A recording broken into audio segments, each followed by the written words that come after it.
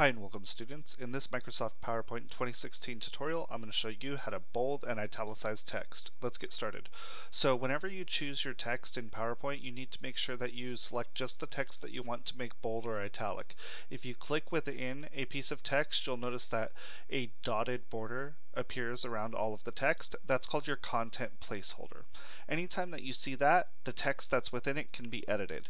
Now the only way that you're going to see if you've made a change, whether it's bold or italics to a piece of text, is you will see that it'll be highlighted up here in the Home tab, Font Group, and this B for bold or I for italics will be highlighted, or it'll be shaded in.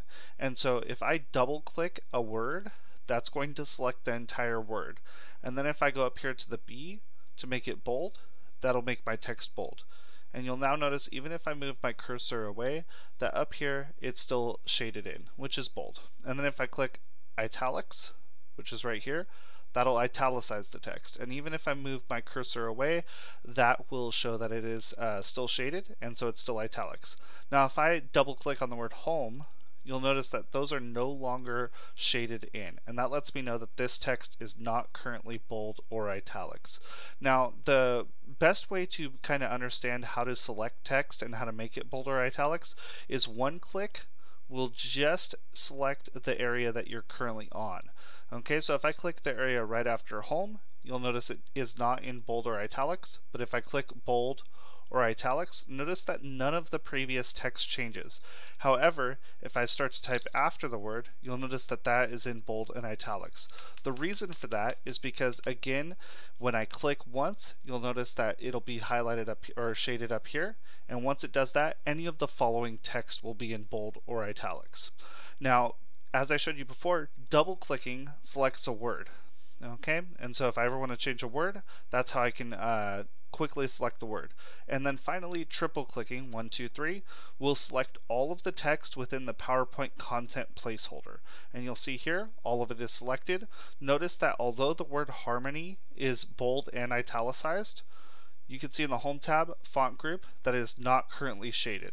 Okay, so if I click on bold, you'll see that it'll actually make this no longer bold.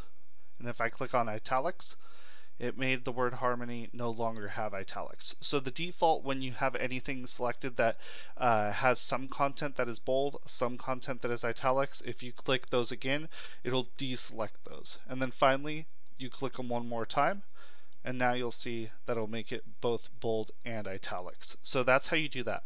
One more thing that I wanted to show you is the keyboard shortcut for bold and italics. It's going to be Control B for bold.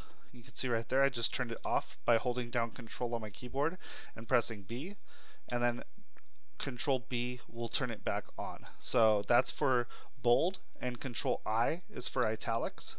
Control I, you'll see it's now turned off and back on. I held down Control and I pressed I. Finally, the last thing I wanted to show you is rather than going into a bulleted list like this and selecting all of the text, that content placeholder that I mentioned at the very beginning, that's currently a dotted line, if I click on that, it'll become a solid line. Once it's a solid line, notice that now if I do a Control B, it'll actually change all of the text within it.